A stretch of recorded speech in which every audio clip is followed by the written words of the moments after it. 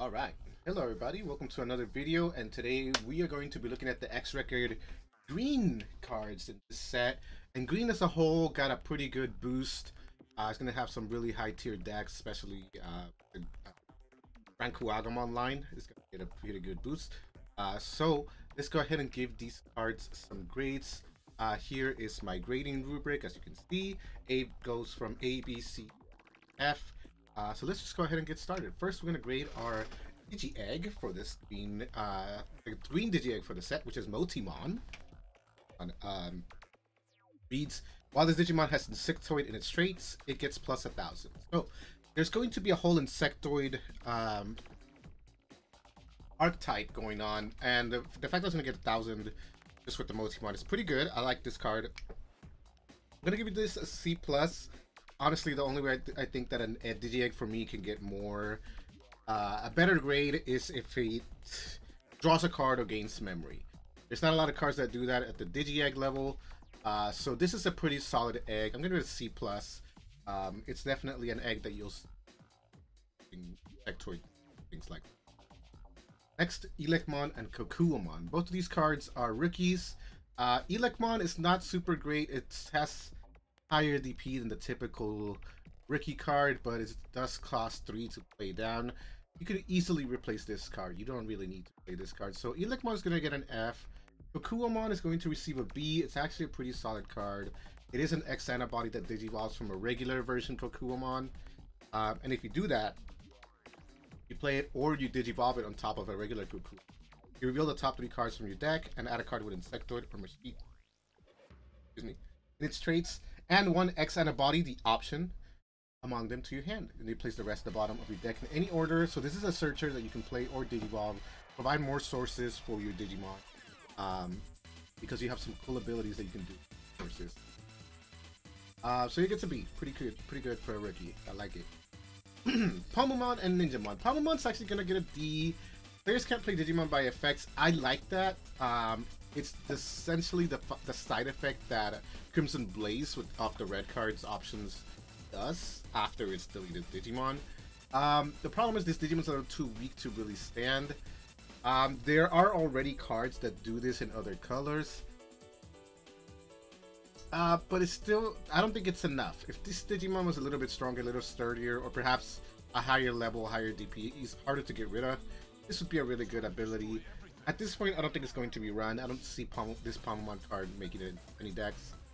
But even less so, Ninjamon is even more useless. It drops for 4, swings for 6, digivolves for 2. You don't really, none of that is really outstanding in any way for a level 4. So it's not going to be getting a passing grade at all. In fact, this is a terrible card. Not even gonna talk much more than that. So let's continue. Kuagamon, the X-antibody version, provides Insectoids with piercing as an inheritable. That's pretty good, because in this situation, with this new decks, you're not gonna have the Tamers, you're not gonna have the JP piercing. You're gonna get piercing from somewhere, and so you're gonna do that with the Kuagamon that you have here. And this Kuagamon also digivolves for 0 from a regular Kuagamon. You can turn it into the X-antibody version. There's no ability that goes with that, but most of these X-antibody cards have some sort of ability that makes them strong. The piercing is pretty good with this. 6,000 DP, digivolves for 2 off a regular green card. Pretty solid. I'm gonna give this card a B-. I think it's pretty strong.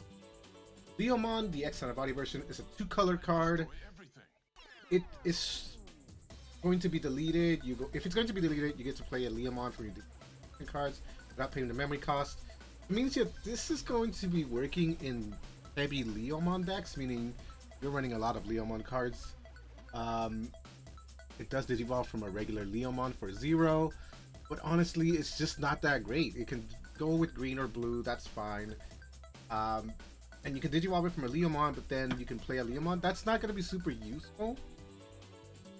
Maybe you can get the blocker Leomon that comes with Jerry. Get another blocker going, but honestly, it's not a great card. If you did digivolve, then you're done. This card is just not going. Going to get a D. It does some interesting stuff. It's double color, but honestly, probably not going to be much. Next, Hanjimon X-antibody and Okuomon X-antibody. Panjamon is going to receive a D. It's not great. It's a lot like Leomon. It is in fact part of the Leomon line. It's treated as if it has Leomon in the name. In addition to that, it digivolves for 0 from a regular Panjamon. And then it has an all turns ability. When this Digimon would be deleted in battle, you can play a Leomon. You've seen that already. Just in the set. It is green and blue. Again, interesting stuff going on. Nothing more than a D. Whereas Okuamon, the x-antibody, is actually going to receive a B. I think this is a high B, to be honest. Almost an A. Okuamon does pretty good abilities that go along with its archetype. It digivolves for 0 from Okuamon. And when it digivolves, if you have an Okuamon or the x-antibody option in this Digimon Digivolution cards, you can suspend your opponent's Digimon, and then if the Digimon is attacking, you can switch the target of attack to one of your opponent's suspended Digimon. So a lot of the times what happens is people want to swing into a Digimon that is not suspended. This lets you do that. This lets you suspend the Digimon that you want to attack, that you would like to attack into, even though you don't have to declare the attack on it. You could say, I'm going to check security with this, suspend your other card, and I'm going to switch targets to the Digimon I just suspended, and attack and kill that, right? So pretty useful. 8 DP is going to kill most things when evolving like that, especially if they're not level 5 like this. Lower levels, it'll kill something. On your return, when this Digimon would digivolve into a Digimon with Insectoid, reduce the cost by 1. Very helpful. This is cost by 1. So it can, number 1, suspend your opponent's Digimon. It can switch targets, and then it can reduce the cost. All of those are very good things. I like this a lot. There to receive a B. High DP. 0 from Kuwagamon. I like this card a lot. Next, Samuelmon and Fujinmon. Samuelmon is going to get an F. Nothing outstanding. High DP, bit kind of a beater, but you don't want to check into security with 9. That's not enough. That's a terrible number. If this was a champion swinging for 9, sure, it would get a higher passing grade, but not at level 5. Level 5, 9,000 is not great at all. And next, Fujinmon is going to get a C-. It doesn't do a whole lot. Like cards we've seen before already, for 1 memory, you can place it under Greymon or Justimon, and then its ability under as an inheritable is that when you attack, you can suspend your opponent's Digimon with 5,000, and then it doesn't unsuspend. Solid. And then whenever you digivolve, you can trash 1 Digimon card with Machine or Cyborg to suspend one of your opponent's Digimon. Solid. I like the abilities. They're not great. They're super specific. 5,000 is not going to suspend most things. It might be annoying. Maybe it works much better with the whole line going. But right now, I don't see this card being anything better than a C-. C at best. This card is not amazing. But let's talk about some amazing cards here. Next, Grandis Kuwagamon. Probably the best card of the green set. Maybe even the whole X-Record set. This card does a lot. It's going to get an A from me easily, no problem. What this Grandis Kuwagamon does, well, it digivolves for one from a regular Grand Kuwagamon.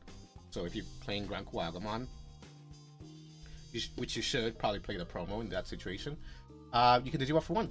When you digivolve, suspend one of your opponent's Digimon, and then if this Digimon is attacking, you may switch the target of attack to one of your opponent's suspended Digimon. So just like Okuamon does, it can suspend the Digimon and then attack it in the same turn. So you don't have to declare a Digimon that you want to attack at the beginning. You can suspend your opponent and then switch targets into it to kill it. On your turn, this Digimon also gains plus 4,000, so it's going to be swinging for 16, stronger than most Digimons on your turn. If as you're the player with this Digimon, there's almost no Digimon that reaches 16, except for a couple, right now at least. So it's probably going to be dying to Grand Kuwagamon on Digivolution. And then at the end of the attack, once per turn, if you have Grand Kuwagamon or the X-Antibody option in the Digivolution cards, you can suspend one of your opponent's Digimon and suspend this Digimon itself. So you can kill something, suspend another Digimon, and then unsuspend yourself and swing again. That's incredible. Incredible value. This thing is killing multiple Digimon.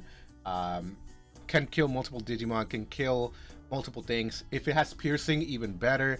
This is a monster of a Digimon with its abilities. Just thinking of all of the potential with this card is incredible. So Grandis Kuwagamon, a very awesome card. Make sure that you have it if you're going to be running green. This card is incredible. Dino Tigermon is C-. It digivolves from Sailor Leomon. It is part of the Leomon line. It digivolves for 4, brings for 12. When attacking, if you have a card with Digimon or x-antibodies in the Digivolutions, you can suspend one of your opponent's Digimons or Tamers. That's pretty solid, and look, literally the only reason why I'm giving this a passing grade is because it can suspend your opponent's Digimon or Tamers. I don't see this card being in any decks at this time, but if you want to play with it, that's a pretty useful ability. In addition to that, on your turn, once per turn, when an opponent's Digimon or Tamer becomes suspended, you can unsuspend this Digimon. So you can attack and unsuspend. Pretty good, solid. I like it.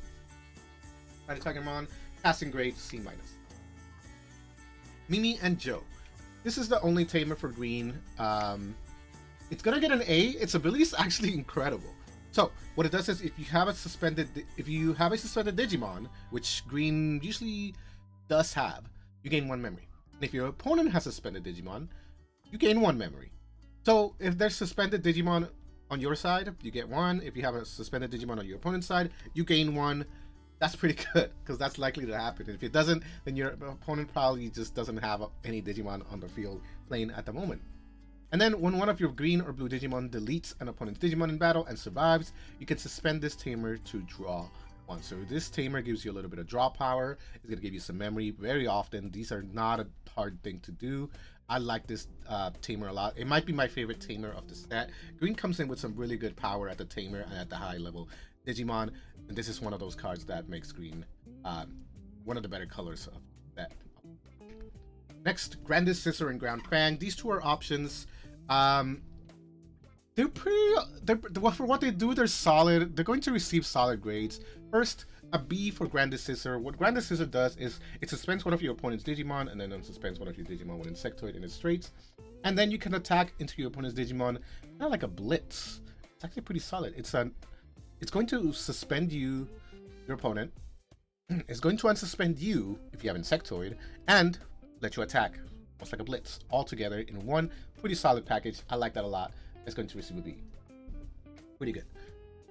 Ground Fang, what it does is a really strong thing, but it's very costly. And literally the only reason it's getting a lower grade is because of its cost. It costs 8.